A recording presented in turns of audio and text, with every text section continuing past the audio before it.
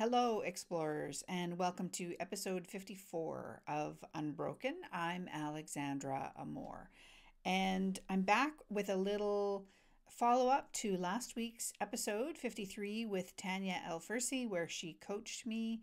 So I'm going to go through, as I mentioned, and pull out the things that really stuck out for me, the highlights, and talk about what resonated with me, maybe provide some clarity if things weren't clear. Tania and I are quite good friends. We've known each other for over 4 years. We were in a mastermind group together. So I suspect that we were able to shorthand some things. So I just want to pull a couple of those things out and make sure that it was clear to you, the listening audience.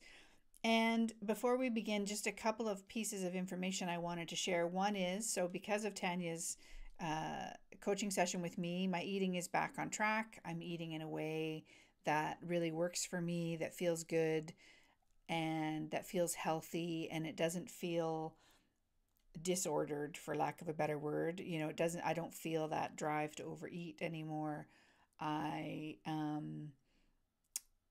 I just feel really good about the way I'm eating. So yay, that's a victory.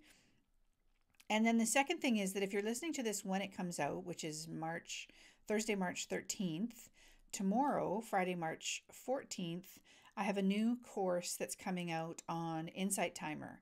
And it has absolutely nothing to do with food or eating, but I thought I'd mention it anyway. So if you're familiar with Insight Timer, it's an app that you can download to your phone, obviously. And it started out literally as a timer for people who wanted to meditate, and they've expanded the scope of their services quite a bit. And so I'm on there as a teacher, I think. Yeah, that's the word they use, teacher, sharing things about unwanted habits and eating and all that kind of stuff. And the way it works is that if you download the app and you can access a whole ton of stuff for free. So you don't need a membership to access a number of different files. It's all audio.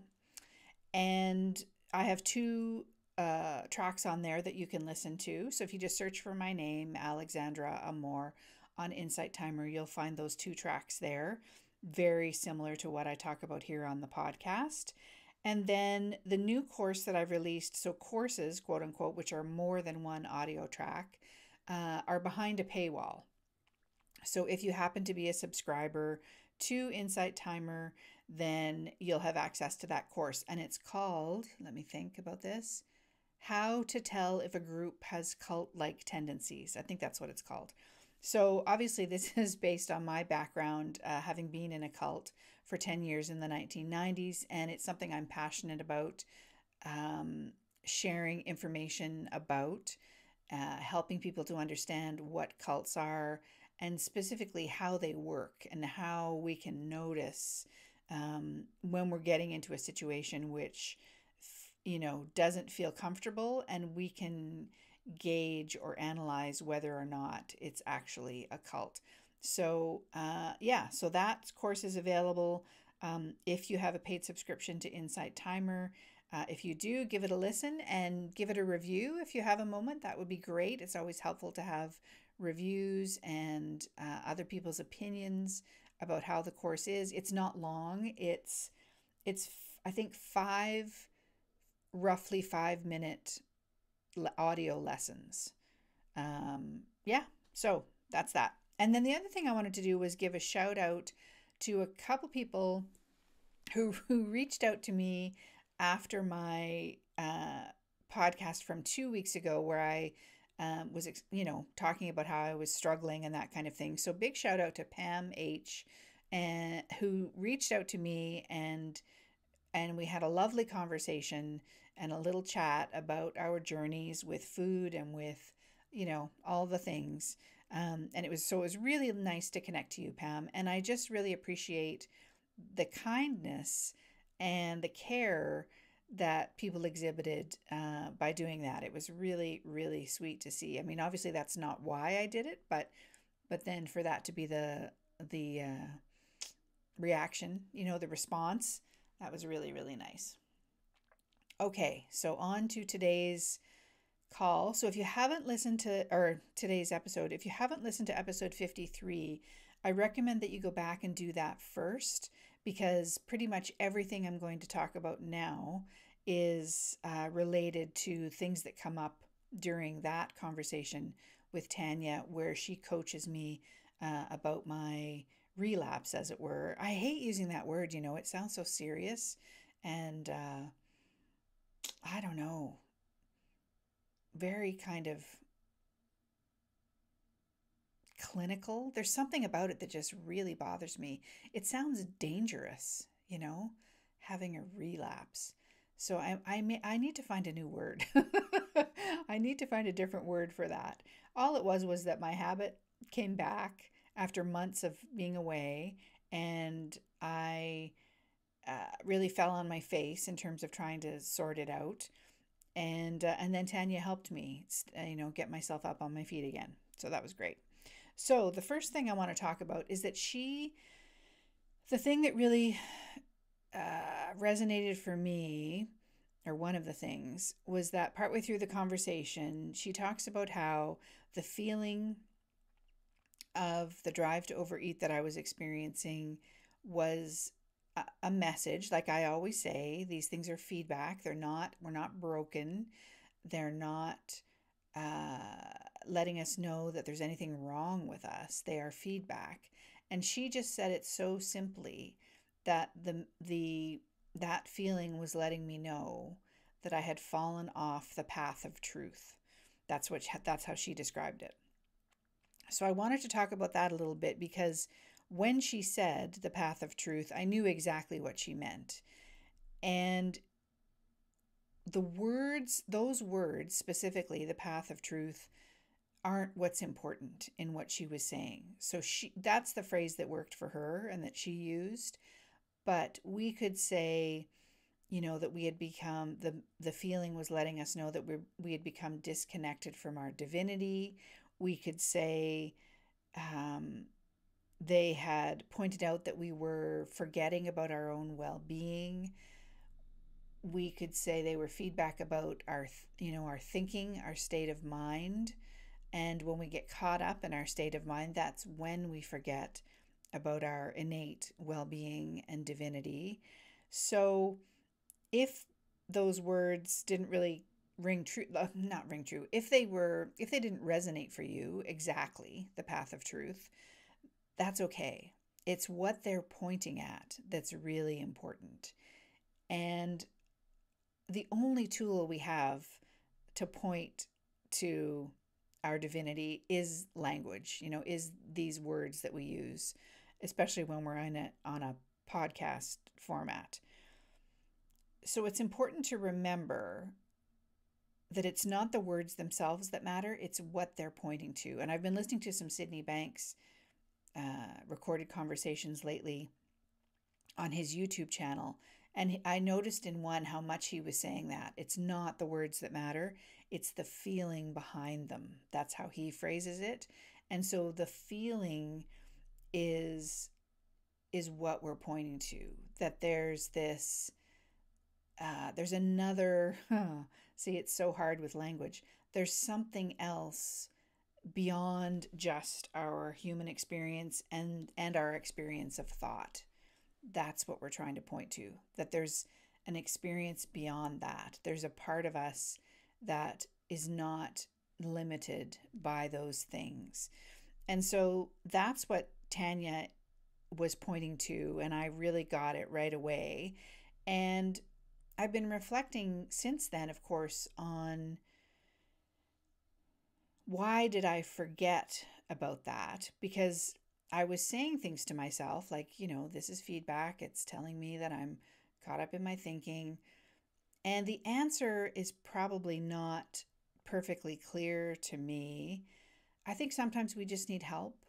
Sometimes we just need someone to remind us of what the truth of ourselves is. And as I talk about later in the call, and I'm trying to remember, do I bring that up here? Maybe I'll talk about this now. But later in the call, I talk about how I realized through that conversation with Tania that I had been really wrestling with the feeling of the drive to overeat, the feeling of that wanting to eat more than is, wanting to eat in a way that wasn't comfortable for me. And I need to make a note about potatoes. I need to talk about that for a second. Um, so yeah, so I got caught up in wrestling with that feeling, and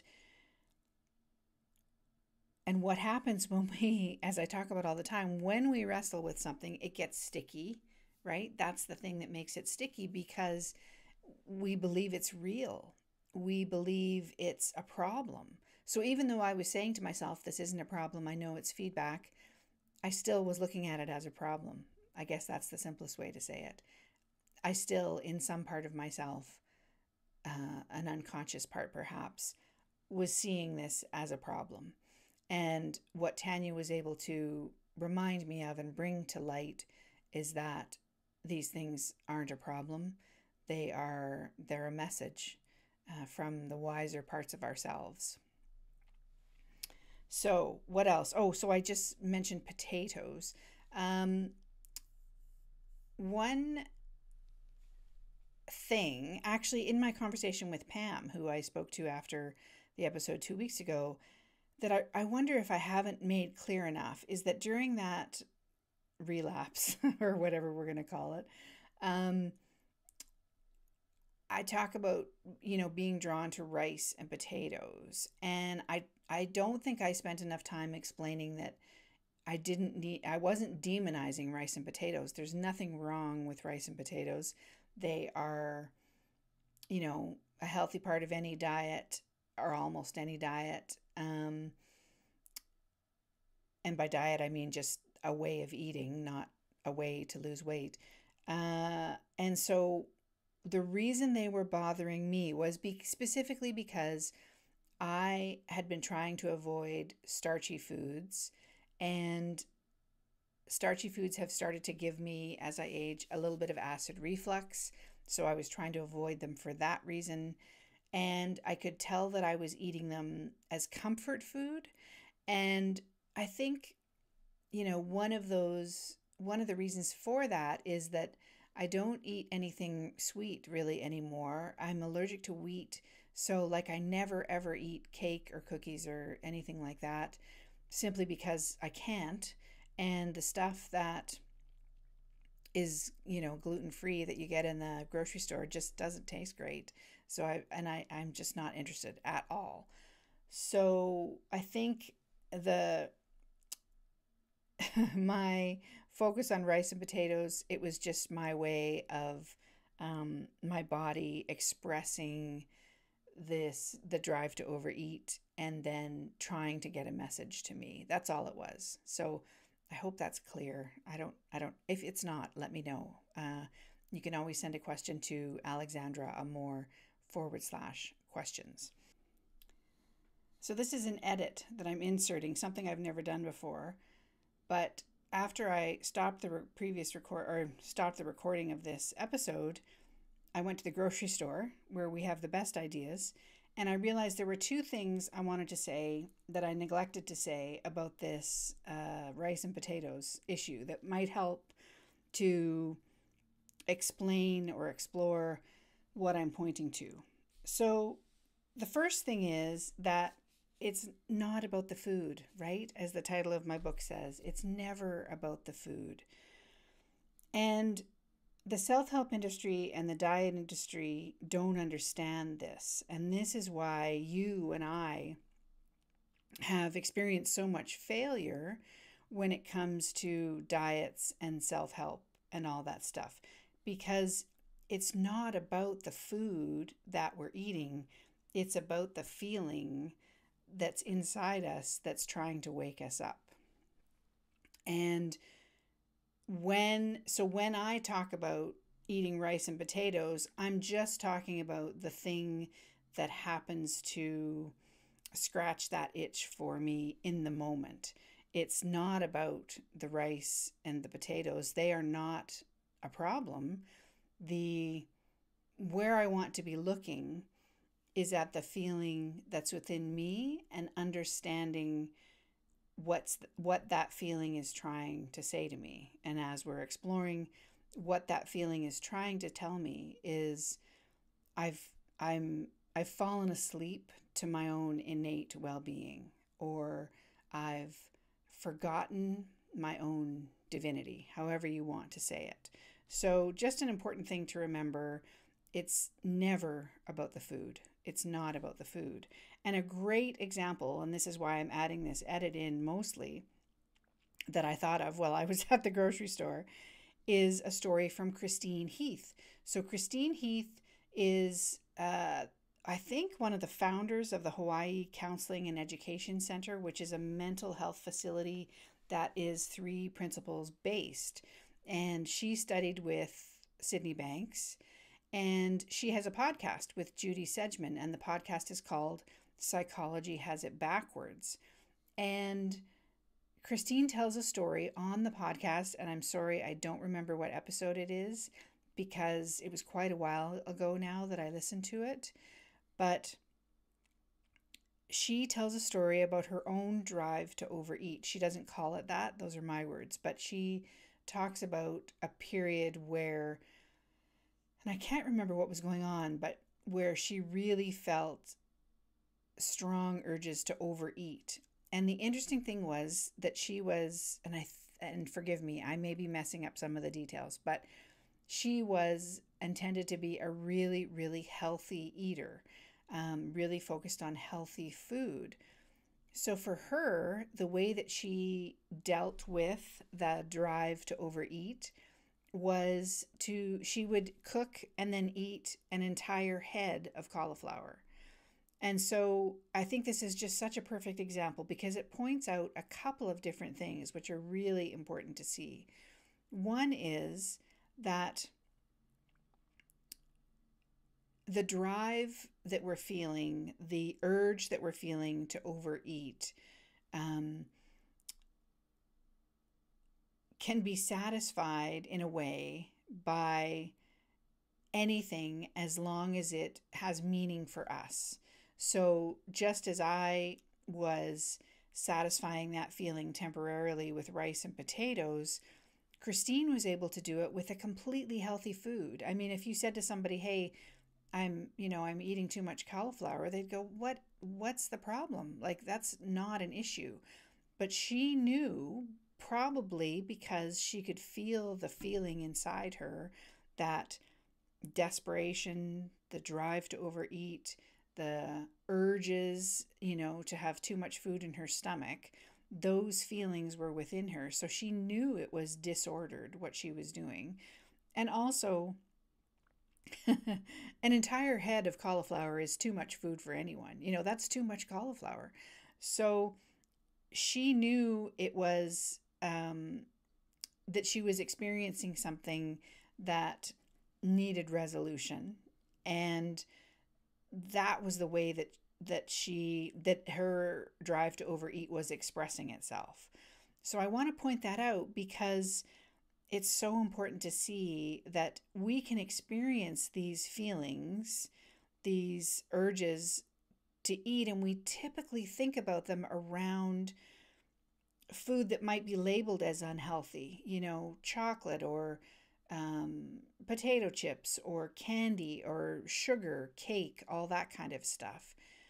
But it's not about the food, because we can have this feeling about anything.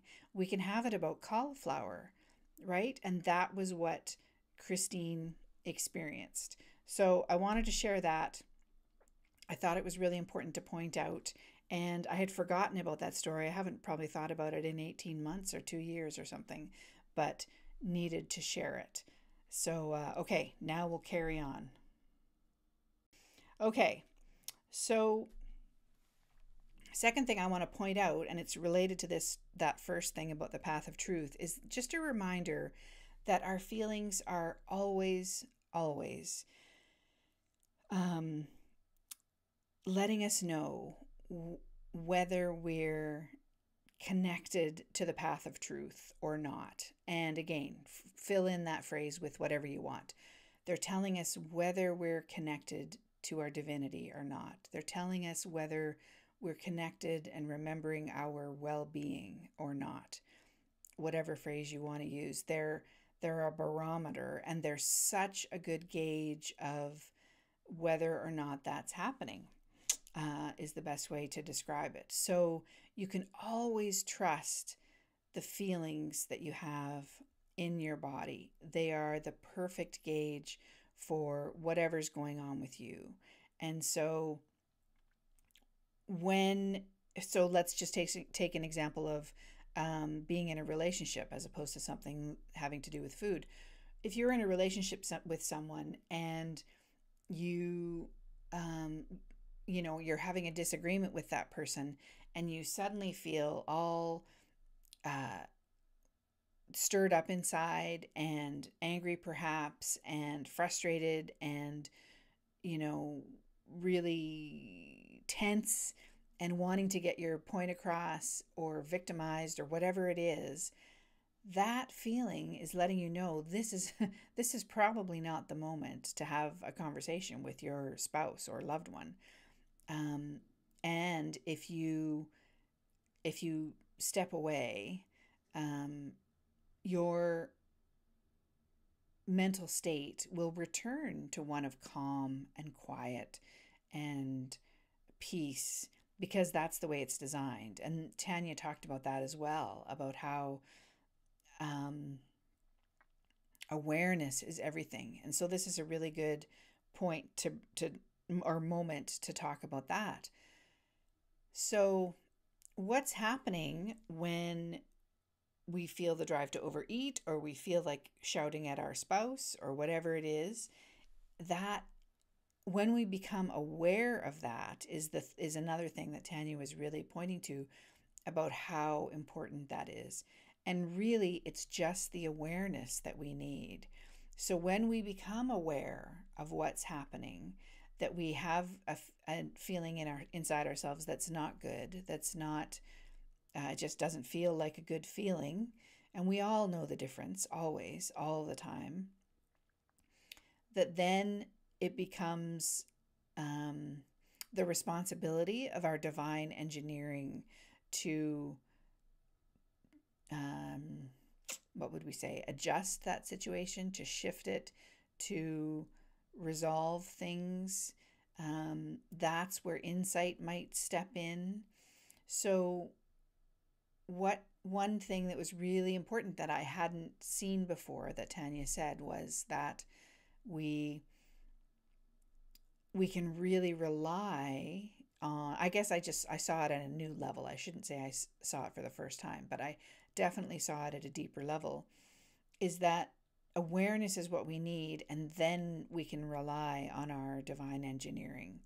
So a few episodes ago, I talked about, I think it might have been episode 52, I talked about, is there a way to cultivate insight? And I had started to go down that rabbit hole with myself, maybe looking for practices to cultivate insight. And after the call with Tania, I realized actually there isn't really a need for that, because awareness is everything.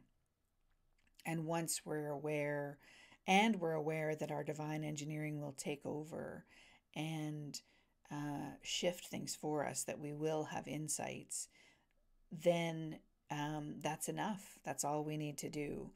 So, I mean, I don't think there's anything wrong with creating a practice if you want to see if it would create more insight. But I can really see that where I want to look now is in a direction of simply being aware of how I feel.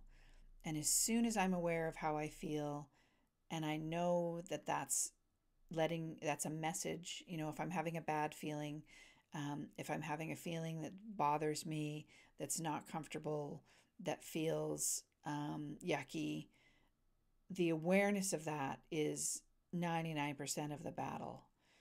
And then I just need to remember that that's a message. Like I said earlier, that's a barometric reading, letting me know where I'm at. And when we have those yucky feelings, where we're at is we're disconnected from our own sense of well-being, or our own sense of divinity, or our own path of truth, however you want to phrase it. So that was the next point I wanted to make. And then what else have I got written down here? Oh, geez, I think I've covered most of what I had made notes about. I think looking back, serendipitously, that quote that I brought to Tania right at the beginning of the episode was really interesting, because it reflected exactly what we talked about on the call. So the quote from Sid Banks was, "You are a divine being walking through this world looking for yourself." I think that's what it was. And that's exactly what we're doing. We are spiritual beings, divine beings, you might say, aspects of the divine, walking through a human world, having a human experience, and trying to remember our own divinity. And it's so easy, and I'm sure millions and millions of people have walked through their entire lives without realizing that, without recognizing, and I would have if I hadn't stumbled across this understanding, without recognizing that we have this engineering that's in place that we don't need to do anything about, that as soon as we're aware of how we're feeling, it takes over, and it will bring us back automatically and naturally every time to our center, or our sense of well-being, or our connection with our divinity. So yeah, I thought it was really cool that I had just heard that quote the night before, and then, like I say, yeah, it pointed to everything that Tania and I talked about on that episode. And the one other thing I thought of, or I guess that's connected to that, actually, to our divine engineering. I thought of this little analogy. If you've seen the movie Finding Nemo, it's an animated movie by Pixar, and the characters are little fish. There's a blue fish who's looking for his son Nemo, and there's an orange fish, of course, and you're probably all familiar with this, but just in case you're not, named Dory, and she's on the journey with the dad fish, trying to help him find his son. And Dory has short-term memory loss. She's voiced by Ellen DeGeneres in the film. And related to this idea of our divine engineering, and to the fact that we don't need to do anything to, once we're aware of what's going on, that we've fallen off the path of truth, that our engineering, Tania called it our system, then kicks in, and it supports us, and it creates the insights and the changes and all the things that we need to carry on and return to a really good feeling. So it's like being Dory in that ocean. In other words, so Dory loses her memory, and people keep reminding her about things that she's forgotten. And when we're walking in this world, we're doing the same thing. We're constantly forgetting and then waking up to it, forgetting and then waking up to it. And asking ourselves, well, how can I fix this? How can I make this different? How can I change my unwanted habit? What sort of willpower tools can I use to do that? What sort of regimen or structure or that sort of thing can I use to stop myself from eating the thing that I really crave, but that I don't want to be eating? Lost my train of thought there for a second. Hang on. just like Dory. When we wake up to that, that, and then people, oh yeah, and then people ask, what can I do? What can I do to return to being connected with my well-being? Um, that would be just like Dory saying, what can I do to return to the water? What can I do to return to be in the ocean? And of course, she's never left the ocean. And uh, it's the same with us. We've never left our divinity, it's always there. So, just like Dory is swimming through the ocean and forgetting things and then being reminded of them again, she is always, always in her natural state, in her state of being a fish in the ocean. And there's nothing she needs to do to return to that state of being in the water and being a fish. And it's the same with us. And I know it can be a little bit hard to get our heads around that a little bit, um, because we can feel so separated from the divine parts of ourselves, from our well-being, especially if we've been caught up in the self-help world like I was for 30 years, where everything is focused on the problems that we have and fixing those. But I just wanted to bring that up as a reminder, and I thought that was a good visual, because so many people have seen that film. And I have heard it brought up before, as a metaphor about our divine engineering and who we are, that it is like a fish asking about what's water. So, yeah, I thought that little analogy might be helpful. So I think that's about all I have to share on this episode. I mean, there was so much that I appreciated about that coaching call with Tania, and just a big shout out to her because it was so special for me, especially to be able to speak to somebody who I'm friends with and who I trust and who knows me. She knows me really well. And yeah, so I just really appreciate you, Tania Elfersy. It was so good having you coach me, and I hope that, I mean, of course, the intention of releasing that coaching call was to be helpful to others. So I really hope it was helpful for you, and that some things stood out to you or resonated with you. And if you have any follow-up questions about the call or anything that I've said here today, you can leave a comment on the blog post if you go to unbrokenpodcast.com and then scroll down. This is number 54. And if you click on that, you'll go to the blog post. And then if you scroll down to the bottom of the blog post, you can leave a comment. And I would love to hear if, something resonated with you, or if you are puzzled by anything. And like I said at the beginning, you can also go to, if you want to be more private, you can go to alexandraamor.com/questions and submit a question there as well. So I think that's about it for me today. I hope you are doing well and taking good care, and I look forward to talking to you again soon. Bye.